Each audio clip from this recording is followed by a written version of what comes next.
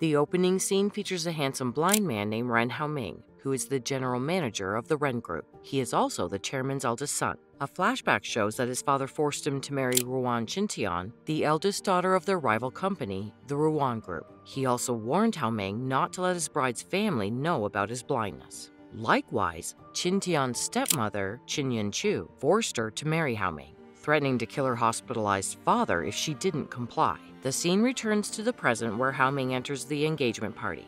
He is accompanied by his assistant, who guides him through the various obstacles along the way. Following this, Haoming and Chintian walk up to the stage, where the guests begin gossiping about Haoming's blindness. The couple disregards this and proceeds to exchange their rings, but unfortunately, Haoming, owing to his blindness, cannot locate her finger. In the ensuing mess, he accidentally drops his ring. Fortunately, before things can get out of hand, Chintian quickly picks it up, and the officiate manages to handle the situation. After the event, the two return to his place where Haoming mentions the agreement signed prior to the engagement. The agreement states that Chintian must obey everything he says, and she is basically his servant. It also mentions that if she violates those terms, she will be fined 50 million won. Chintian, who realizes that her stepmother is behind all of this, is forced to accept. She then goes to her room, but before she can rest, she is tasked with cooking crayfish for him. Chintian expresses her fear of the living crayfish, but Haoming dismisses her. In the next scene, Chintian begins gathering all of the necessary ingredients on the table. Haoming inadvertently drinks the spicy sauce, mistaking it for water. Unable to stand the heat, he haphazardly seeks water, and when he goes near the crayfish, one of them bites his finger.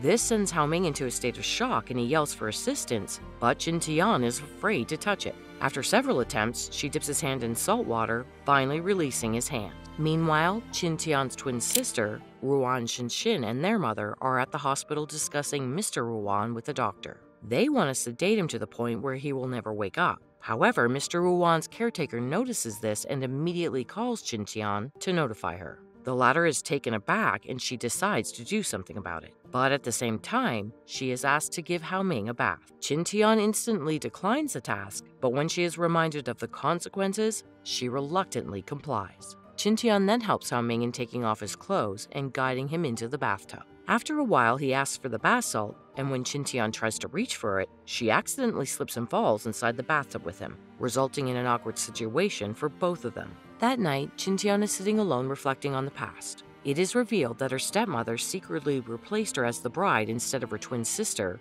and the Ren family is completely unaware of this. Shortly after, Haoming hands her a book containing business client information and instructs her to memorize it as they'll be attending a business party the following day. Chintian passively agrees and starts memorizing it, but she soon becomes tired and falls asleep on the couch. Early in the morning, she is awakened by 3 makeup artists hired by Haoming. They quickly get her ready and make her look stunning. Just then, Haoming walks in with his assistant, who compliments her beauty and mentions that the two make an ideal couple. After this, they go to the business party where Chintian assists him in meeting several clients and chairmen of other reputable companies. Coincidentally, Haoming's younger brother Ho Xuan and Xin are at the same party. They approach their respective siblings and start making fun of their appearance and lifestyle.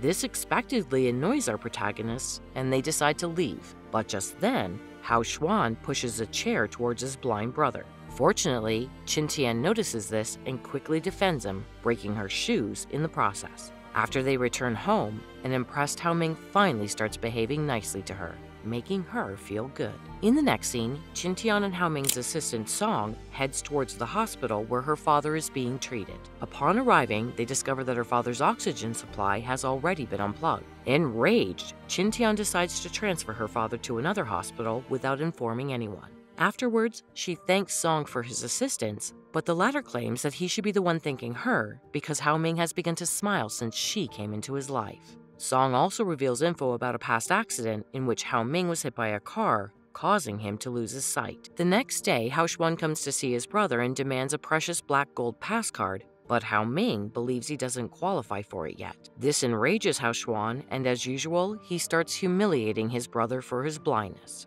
When Chintian notices this, she cleverly turns off the lights and makes him experience blindness, prompting him to leave. That night, Haoming tries to initiate a conversation with Chintian, but she doesn't respond. He walks closer to her and learns that she is already asleep. He finds it adorable, so he gently carries her to bed. In her dream, Qintian mentions her father and unconsciously pulls Hao Ming's hand, causing him to kiss her accidentally. In the morning, when she finds herself in Hao Ming's bed, she anxiously inquires if anything happened between them. Hao Ming just smiles and says no. Just then, the doorbell rings, and it's Qintian's stepmother and sister.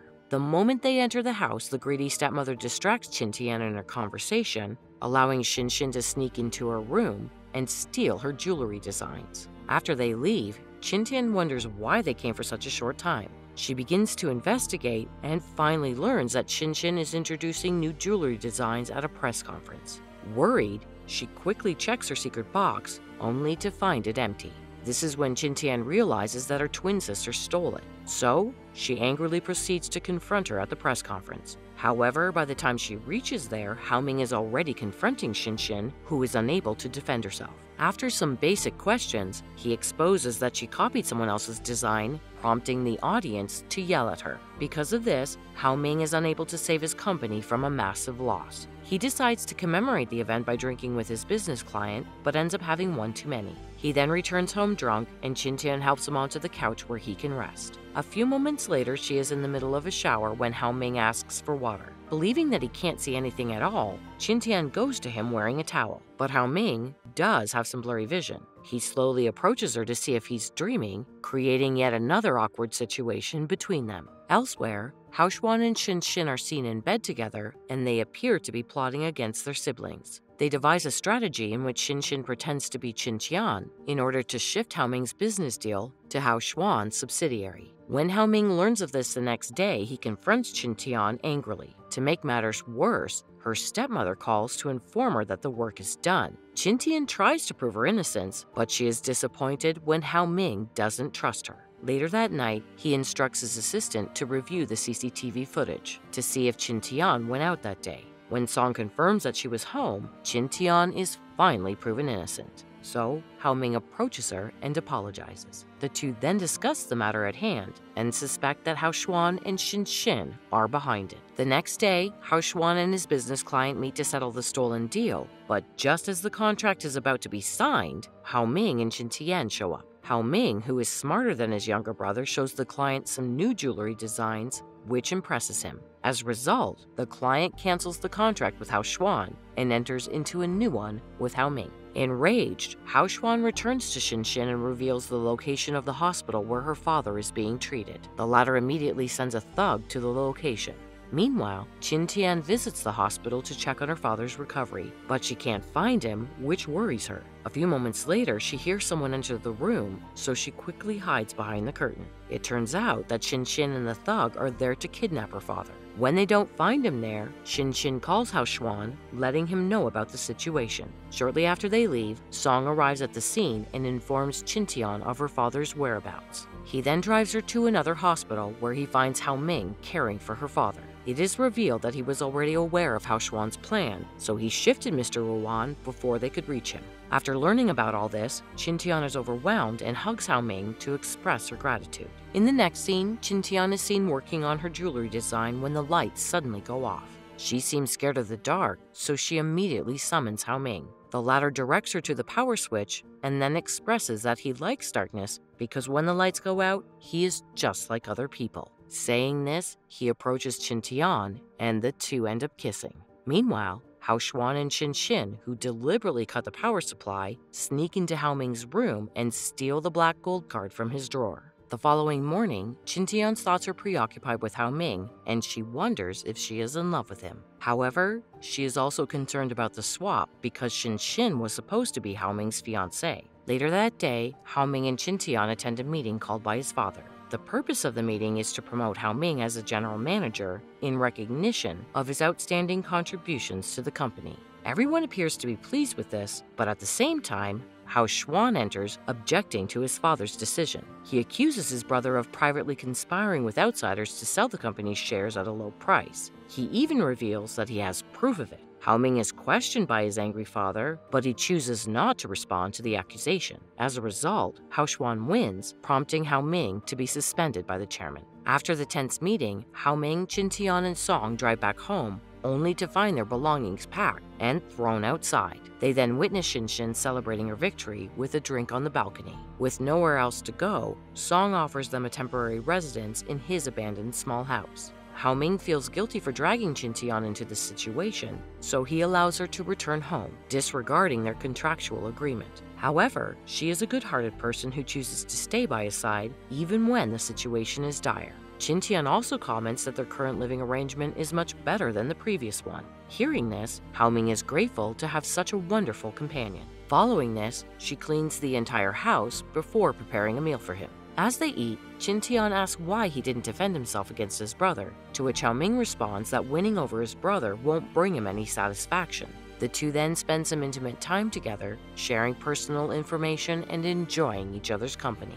Ming also expresses his happiness at having her by his side. Their lovey-dovey conversation eventually leads to a passionate kiss. Upon waking the next morning, Tian is astonished to find Ming has already prepared breakfast for her. When she asks why he went through the trouble, Ming responds that he did it for her. The couple is in the midst of a romantic conversation when Song pays them a visit. He provides them with shocking evidence which reveals that the person who caused Ming's accident and made him blind is none other than Xuan. After finding out about this, Ming takes the evidence to his father's office and confronts his brother. When the father realizes this, he gets up in anger and slaps Xuan hard. However, Ming blames the old man for all of this, saying he was the one who raised them in such a way. He always encouraged the brothers to compete rather than support each other. Despite all that has happened, Xuan is still determined to defeat his brother, so he pushes him, causing Ming to hit his head against the table and collapse. In the following scene, we see Ming, who is still unconscious and being treated at home.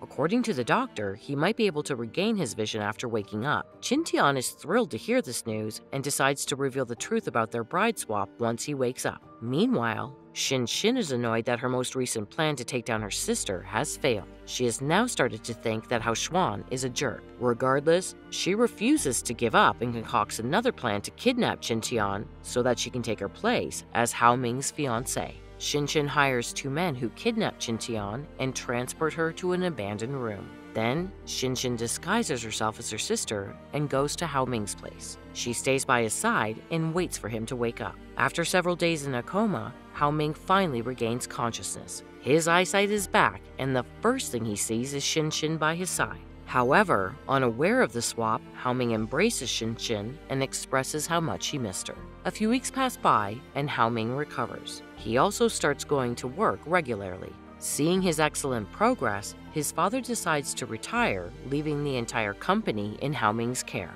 Elsewhere, Tian is confined in a room where she is given little food and freedom. The entire day, she spends her time watching television. However, her mind is only occupied with thoughts of Ming. She misses him dearly and wonders if he is okay. One day while watching TV, she is shocked to see her twin sister with Ming. This finally makes her realize that the whole kidnapping was Shin's plan all along. Tian becomes extremely upset, but the revelation also gives her motivation to escape. So, she musters up some courage and strikes one of the captors with a chair, knocking him unconscious. After escaping from her kidnappers, she contemplates going to Ming's place, but is hesitant about whether he will believe her. In the end, Tian sadly returns to Song's small house, where she had been staying with Ming. While there, she discovers a registration form for an upcoming jewelry competition that offers the winner an opportunity to debut their designs at Ren's group. However, knowing that Ming will undoubtedly attend the competition event, Tian decides to participate in order to demonstrate her abilities in front of him. She quickly fills out the form and submits it, along with her designs, to the competition's organizer. A few days later at the jewelry event, Ming, Shin, and the other investors are seen in the audience. The officiate then announces the winner is Princess Cece, who is actually Tian wearing a white mask. Soon after, she reveals her true identity, shocking everyone, especially Shin.